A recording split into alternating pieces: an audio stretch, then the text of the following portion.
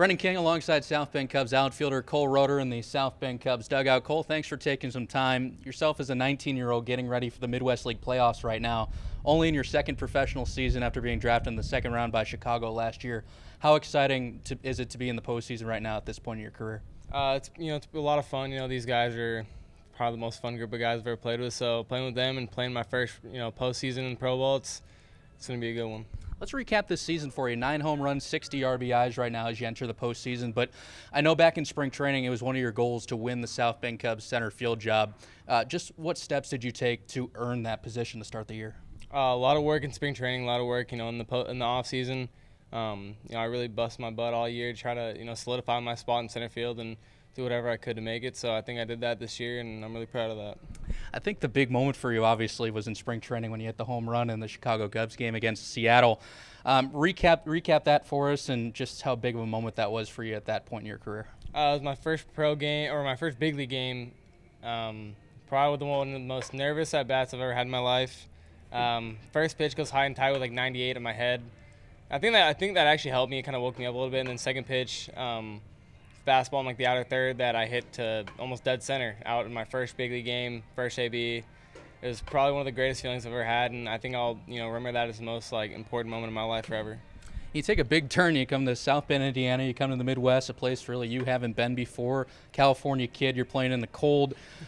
What adjustments did you have to make to come here and play every day, and then you entered the real life of a professional?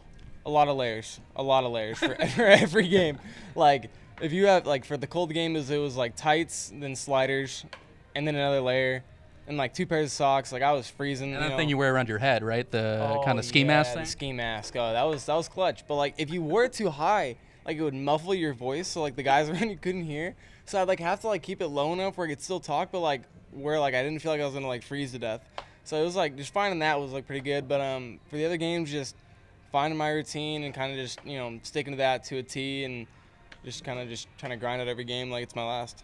Big part of your development has been the coaches here in South Bend. Buddy Bailey, the 6th all-time winningest manager ever in minor league baseball. Paul McAnulty, former big league outfielder.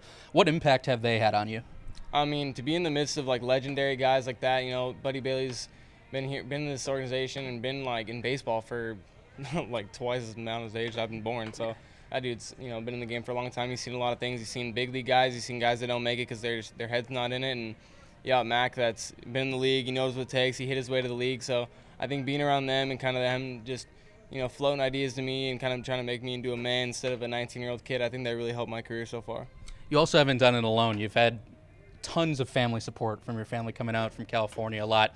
How much has it meant to you that they've been able to make so many games this season and kind of have an impact on you in South Bend even though you're so far away from them? My family is very tight.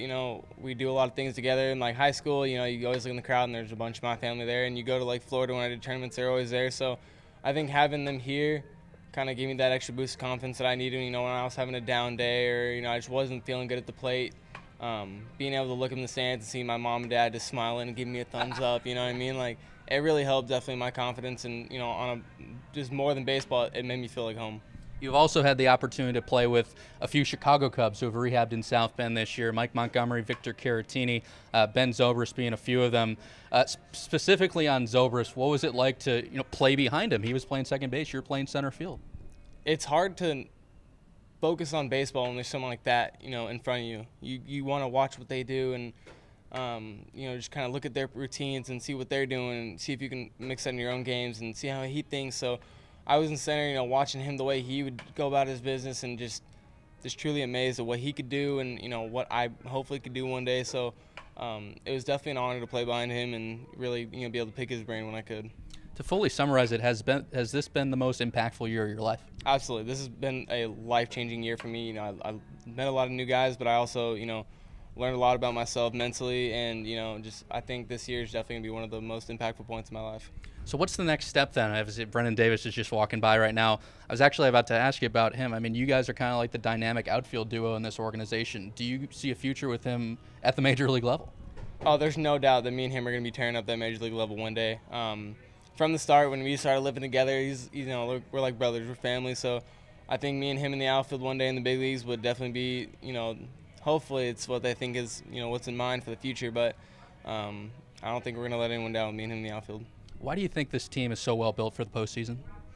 This team is a bunch of just crazy, athletic and hyper dudes all the time. Like, this is like if you ever need a team that's going to like just juice you up before a game and like just get really excited, this is a team. Like, this team is just like on every aspect. We have like the loudest guys. We have the most most guys with most energy. Like, this team is just so built for anything that can be thrown at them. So I think this team is a team that is definitely going to make every team be nervous when they step on that field with us. Whenever this postseason run is over, obviously you'll take some time off, take some rest, but what's got to be the next step for you in your development? Not necessarily where, but just how.